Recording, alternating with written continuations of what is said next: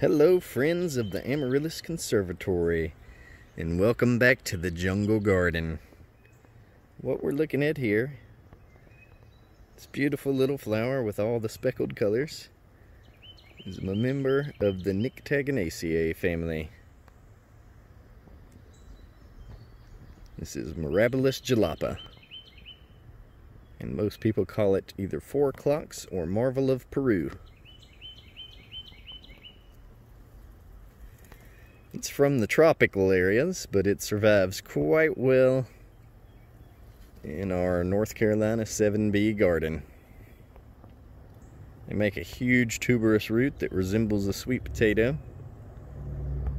And these delightful little flowers start to open up in the afternoon. And like the name says, around 4 o'clock. For us, they open up a little later. Probably around 5 to 6. And then sometime after, they start emitting a nice fragrance. It's one of the great benefits of growing them in the garden. They add that extra dimension. Perfect to plant beside a path or a sitting area. Now, they are not the neatest plants in the world, so if you're a really tidy gardener, I would not recommend these. They attract a few different kinds of pests, and they drop a ton of seeds, freely seeding.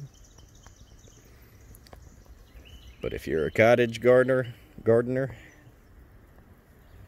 and you love that sort of thing, this is definitely a plant for you. As you can see here,